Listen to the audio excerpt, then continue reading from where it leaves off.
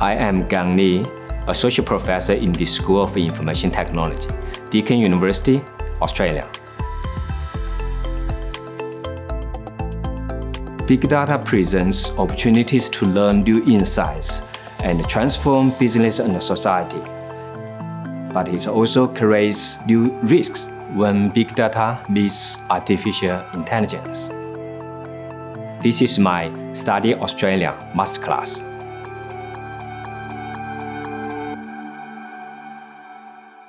Both two terms are quite popular nowadays, but many of us may remember when we have a movie, artificial intelligence come into the world, and this is the first concept of artificial intelligence many of us are aware. More recent concept of intelligence applications could be related to computer chessing. For example, before 2000, 1997 and 1998, we have IBM's computer, Deep Blue, defeated the human champion.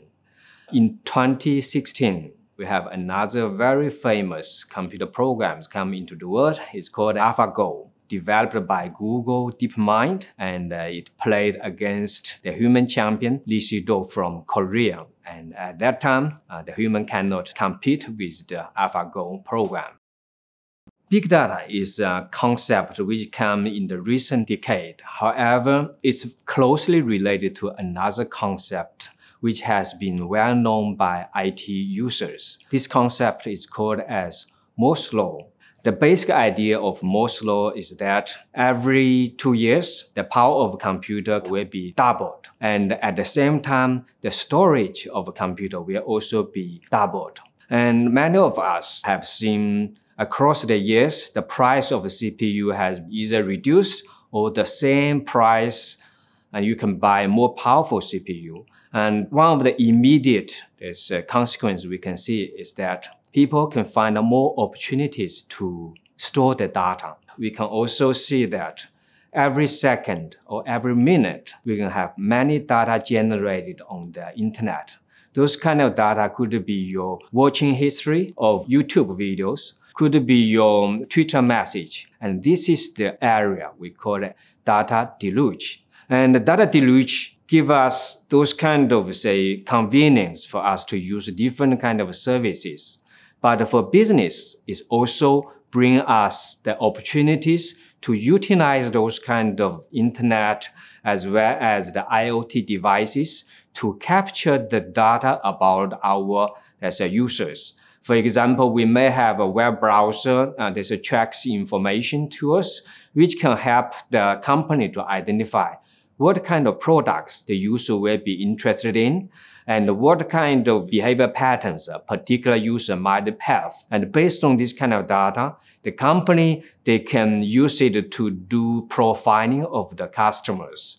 And when a new product is coming up or when they want to launch a new advertisement, those companies, they can utilize this kind of users' data to send the targeted advertisement into the potential customers. That's also why nowadays you can see most of the companies related to advertisement, they are with internet as a background, like Google's the Alphabet or Facebook. And at the same time, traditional media services that's related to the advertisement, they are starting to take a small proportion of the market.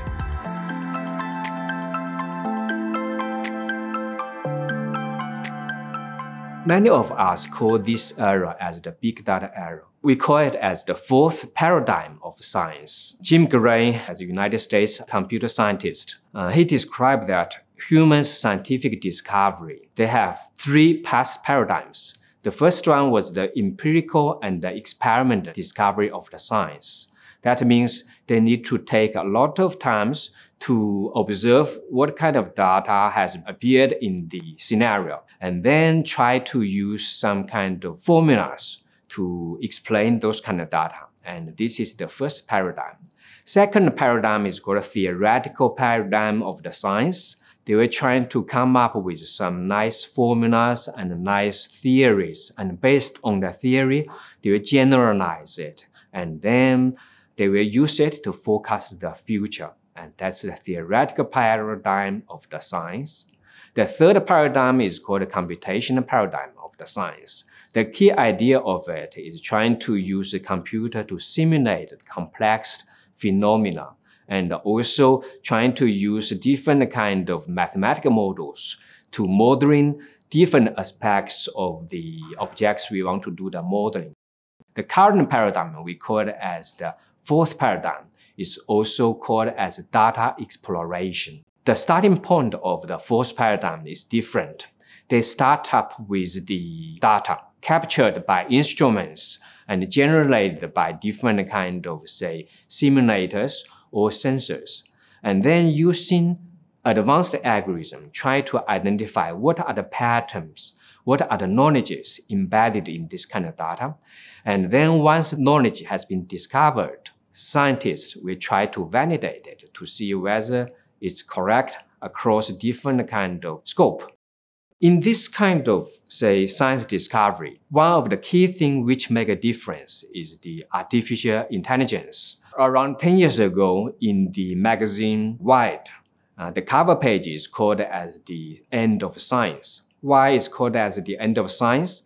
The main idea is that starting from very beginning when people are doing the science, they either start from the observation or starting from the lies theory. But now, as we are moving into the big data era, what we are going to do is we are trying to see from those collected data whether we can use some kind of method to automatically help us to come up with a theory, to come up with some kind of knowledge automatically generated from those kind of big data. But why artificial intelligence can help us to do all of these kind of things? The main reason is that we know humans are mainly limited by our speed and attention span. On the other hand, we know computers, and especially different kind of, say, computational devices, can come up with a very accurate result with very efficient as a speed. And also, as long as the power supply is there, they can continuously do this kind of calculation with longer time than our human experts.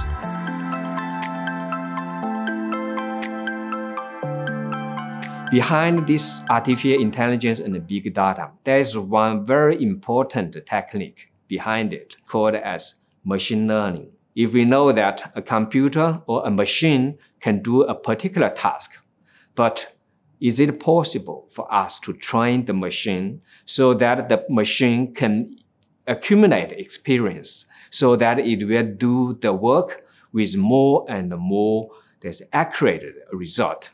In 1997, Tom Meacham, a professor in CMU, Carnegie Mellon University, he defines machine learning as a computer program which can learn from the experience with respect to a particular task T. We have a performance measure, which is P.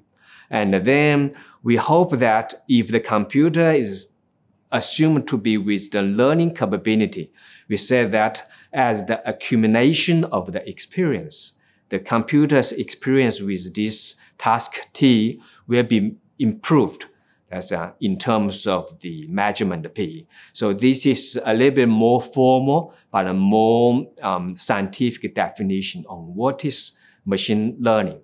For machine learning, we can see there are many different kinds of applications which many of us have seen in our everyday life, especially if you are using Gmail. Those kind of email service, they could help us to identify a spam email.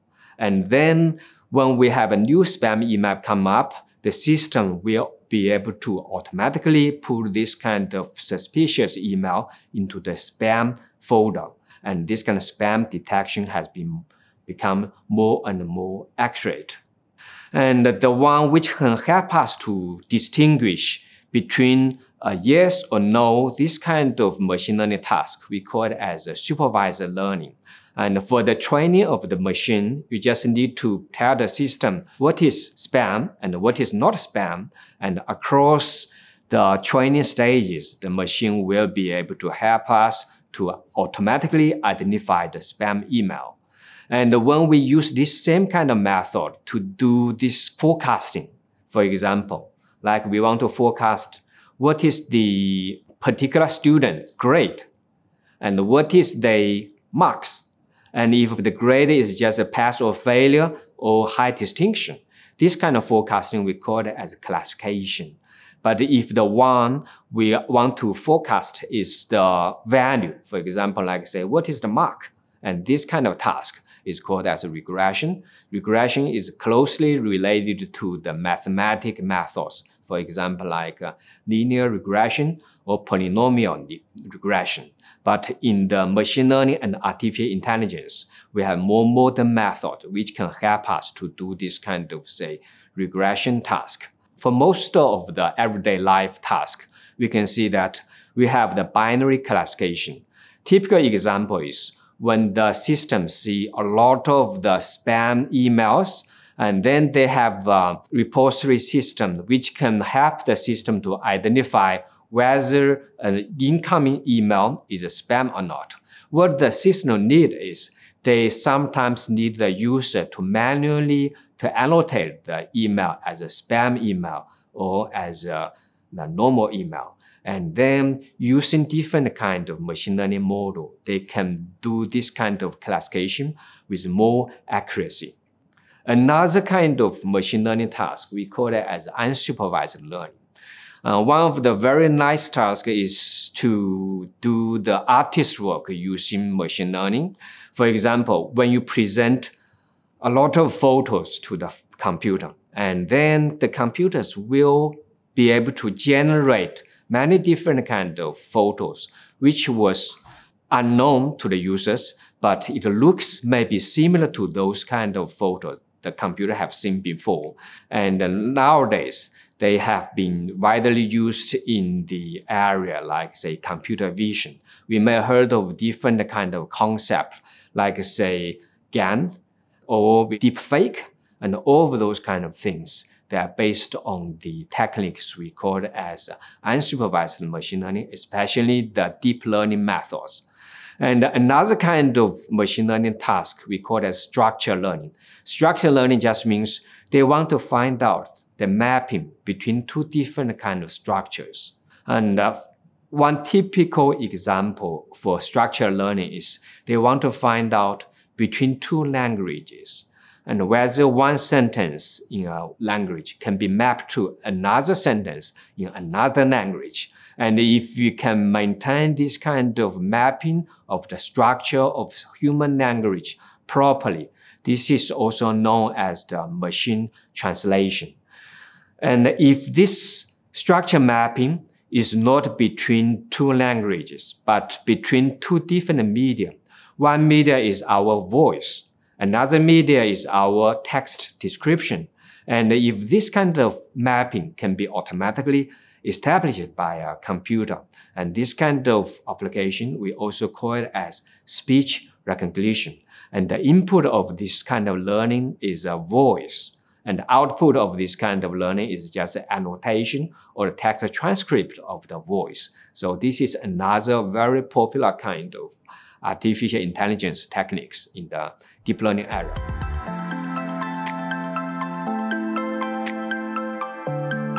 Using a particular software tools, you can apply this kind of style of painting to your photo. And of course, the methods behind it will be related to artificial intelligence method from the big data collection of the paintings. The system will be able to come up with a model which will capture the style information of those kind of, say, painting styles.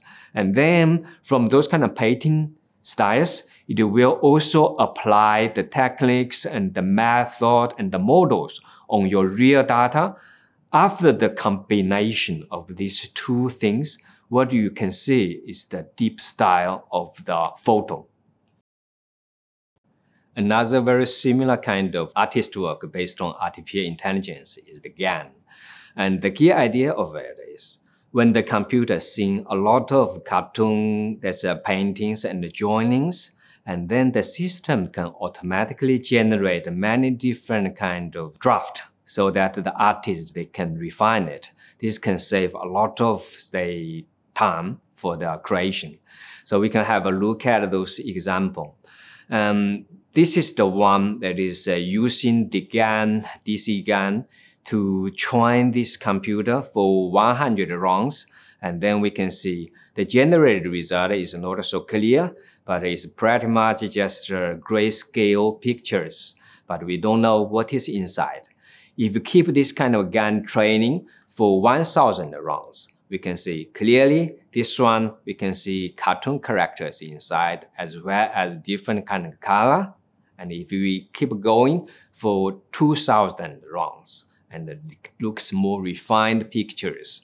And this can be improved to 5,000 rounds or even 10,000 rounds. And then even more, this is the result from 20,000 rounds. We can see this looks just like a human artist that's created rather than computer automatically created. And the most scary is the one we call it as Style GAN 2. And if you have time, you can visit this website called as thispersondoesnotexist.com. And then you can see many real photos that looks like from a real person. However, they are not belong to any real person. They are just generated from GAN algorithm and using computer.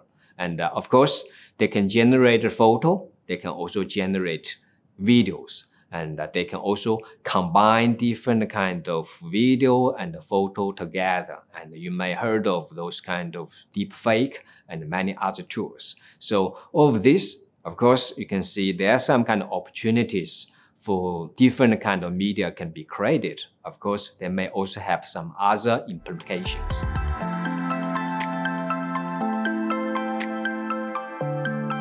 Now let's have a look at those AI applications that's implemented and researched in Deakin University. The first kind of, say, AI applications is the work we have completed more than 12 years ago.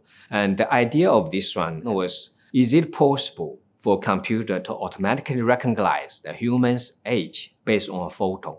This is question number one. Second one is it possible for a computer to simulate my photo when I was 80 years old? So what we did at that time was trying to use the artificial intelligence method combining with the dimensionality reduction method. And the technique behind it was trying to find the invariant things across different persons that's from different ages. We know that all persons are getting old, but how we getting old, from which aspect? And we build an artificial intelligence neural network as a tool capture this.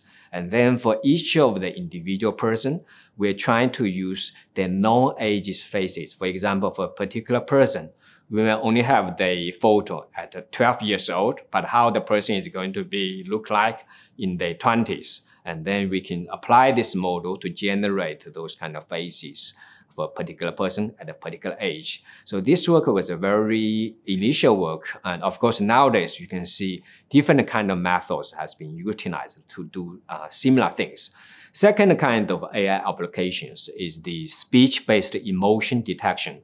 We know many of the companies, like telecom companies or the other companies, when you make a phone call to them, help desk, most of the time you cannot talk to a real person. And I ask you to listen to different kind of music.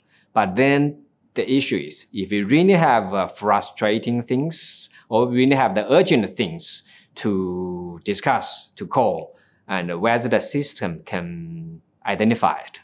So the idea of this particular one is they will try to recognize what is the emotion status of the person. If it seems to be the angry stage, they may give them an opportunity to have there's a human operator to connect it as earlier. The input of this kind of technique is the human voice, could be telephone voice, could be other kind of voice. Output is the emotion status. But what is special about this project is we didn't utilize the language, because when you heard someone is talking in a different language, you don't understand, but you can still know that whether that person is angry or whether that person is happy. So this is the special thing about this project. The third kind of project is the complex detection. We know that many of us have there's a sleep stages, and especially the rapid eye movement stage, and we have different cycles of the sleep. However, for the drivers, when they are in the stage 2, they actually sleep, but they believe that they're not asleep, so they fear that they can still drive. So in this kind of situation, is it possible based on some signal to tell whether the person is moving from the awake stage to the N2 stage, to the sleep stage? And that is the motivation behind this work. And we utilize the EEG and using those kind of signals to identify whether a particular person is falling into sleep or not. Another case study that's in our university is the trajectory analysis. And we all know that when we go into a supermarket, we don't randomly, there's a workaround. And many times we visit a supermarket with a purpose. But whether the supermarket, they can know what is your purpose, what is the thing you are interested in, and if you know that you are interested in, can they give you some kind of targeted advertisement or not? So this work was done with there's an overseas research partner. What we did is, in a particular supermarket, on the trolley, we have some kind of sensors to recognize what is the movement, the trajectory of the customer. If the customer is always moving around in the food area, and then when the system detects that the trolley is moving towards an advertisement board, the advertisement board could potentially give them some kind of targeted advertisement. And this kind of things is a very good combination of the data as well as the recommendation system. Another kind of application of AI is we can use artificial intelligence to recover the damaged data. This kind of damaged data could be photos. For example, we can have a photo which was 50 years old and then it's not clear. Is it possible to have an algorithm which can help us to recover the original pixel information inside of it so that the pixel will look that's smooth and also looks like there's no damage at all? And if we formulate this task as a matrix completion task, we know that every photo, we can treat it as a matrix with a lot of rows, a lot of columns. Some kind of rows or column, the pixel value could be missing or could be damaged. But then is it possible for you to come up with an algorithm which will fill those information inside? Or if some kind of pixel which has been replaced by noise, can we just identify this kind of noise area and then restore them back to normal? So this is also artificial intelligence method.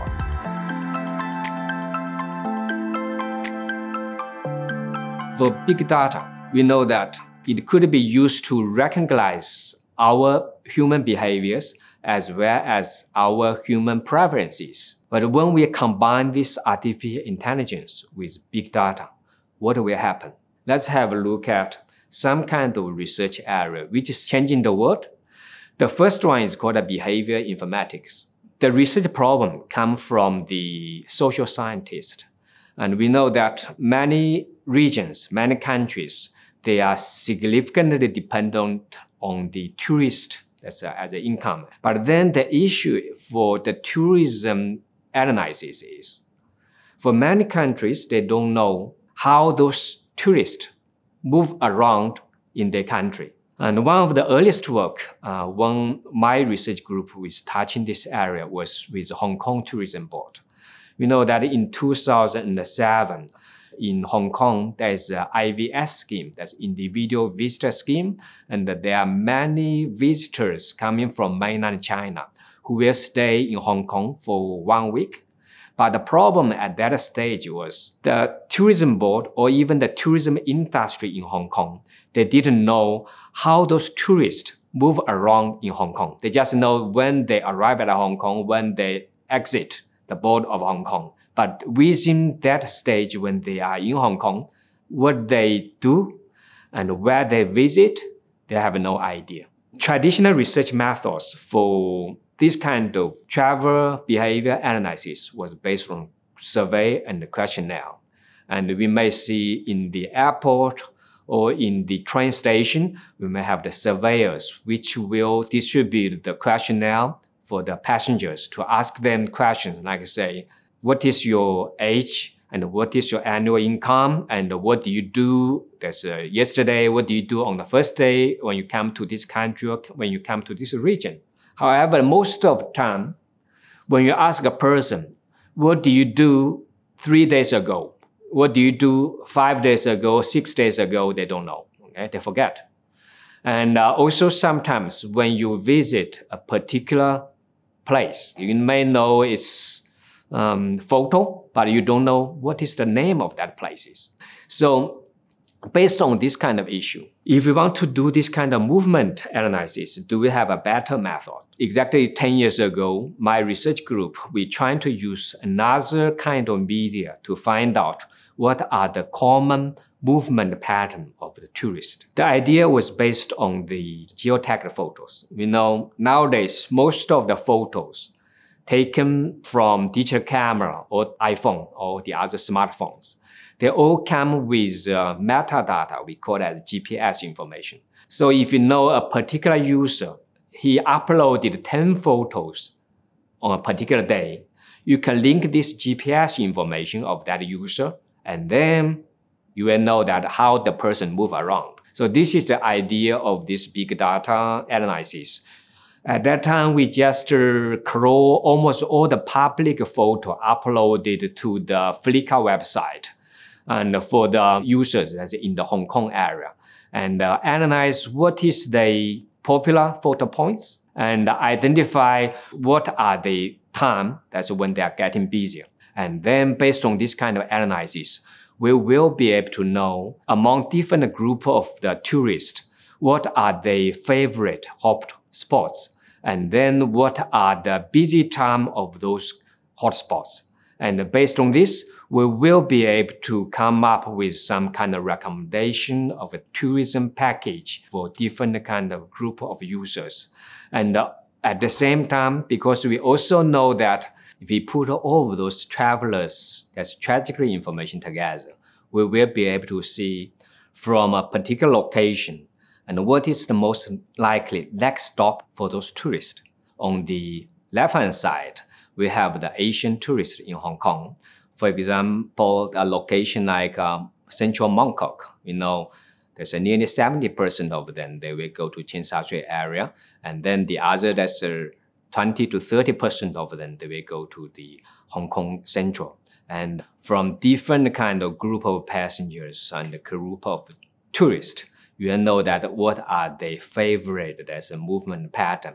Based on this, it's likely for the this bus company to see whether there's a need to design there's a new bus route or whether there's a need to just remove some of the existing bus route. So this is the one which has been significantly depending on the big data.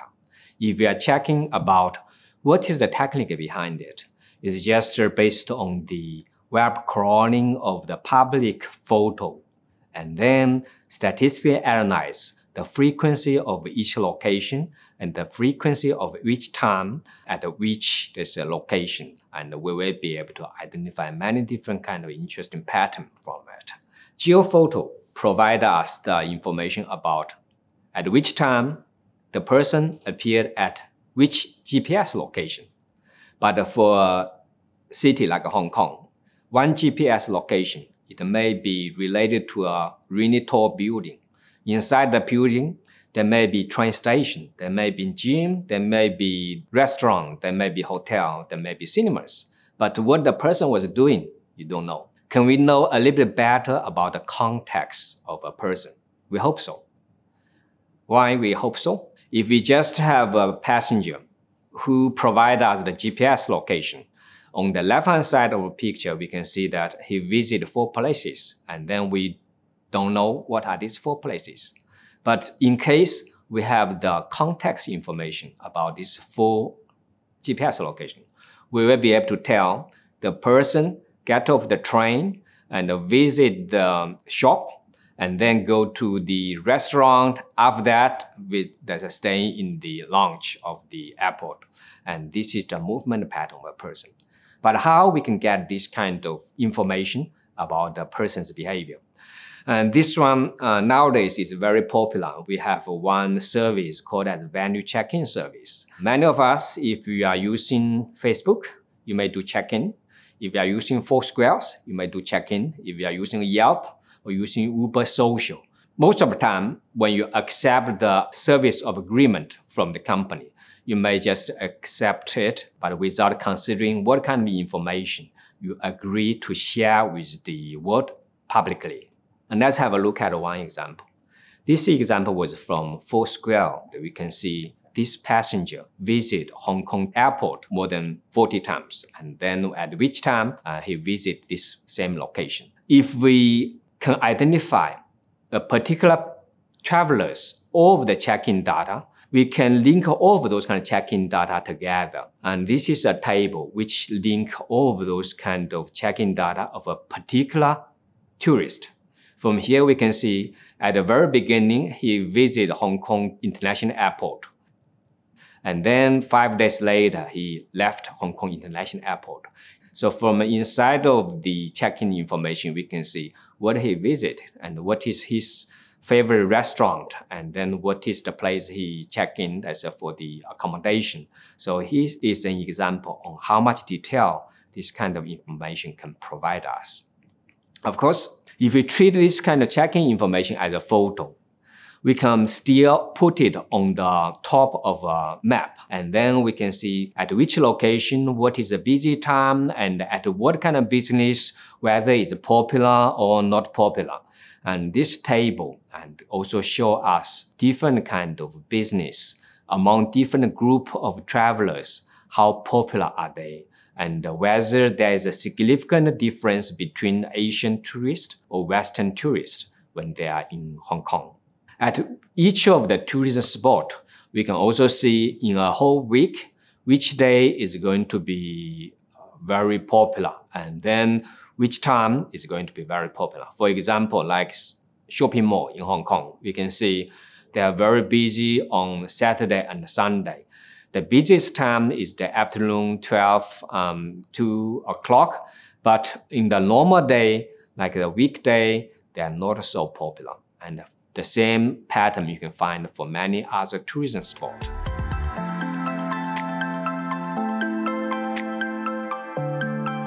The example we have seen, they're just about how we can use big data to find the insights in the business. But when we combine big data together with artificial intelligence, we may find some things which the user may not want to disclose. And this is the one many of us may care about. So we can see on this example, we can find two users, user 5 and user 6. These two users on the system, they didn't show that they know each other, or they follow each other, or they are friends of each other. They didn't show any of the information. But from the publicly available check-in record, we can see that in the past 2 or 3 years, they visit many places and many countries together. And then from here, you may identify that at least these two persons know each other. Maybe they are in the same family. So this is one example. The second example, we identify a 3-item set. But this 3-item set is not a frequent item set. It's a combination of 2 frequent item sets.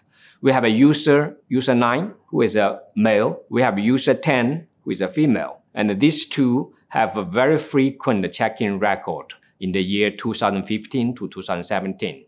At the same time, the user 9 and the user 11, they also have another series of this kind of check-in record in the 2015 to 2017.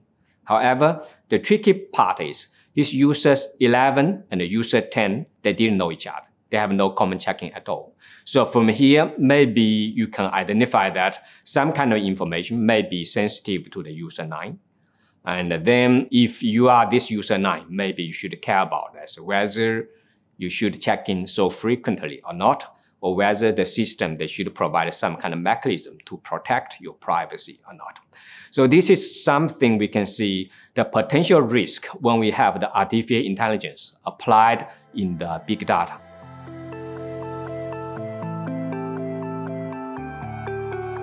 Nowadays, if you're checking about the popularity of the data science skill, we can see in the past 5 or 6 years, the data science skill shortage has been increasing. And many people consider data science as the hottest job you haven't heard of, or to say it is the sexiest job of the 21st century. Because nowadays, almost every aspect of our human life is related to the data. And when this kind of data is digitalized, stored somewhere, it's possible for us to use smart algorithm and artificial intelligence algorithm to analyze it, to find some kind of insights into it, to help the business to do better customization of the product, or find out the group of users which can be suitable for the target advertisement. So if you are interested in this area, data mining, data science, data analytics, or artificial intelligence, or business intelligence, you can find Deakin University. We provide those kind of courses at the bachelor level, master level, as well as the PhD level. And Deakin University is among the top of the university worldwide according to Shanghai ranking. I am Gang Li, Associate Professor in the School of IT, Deakin University, Australia. Thank you for watching my Study Australia Masterclass.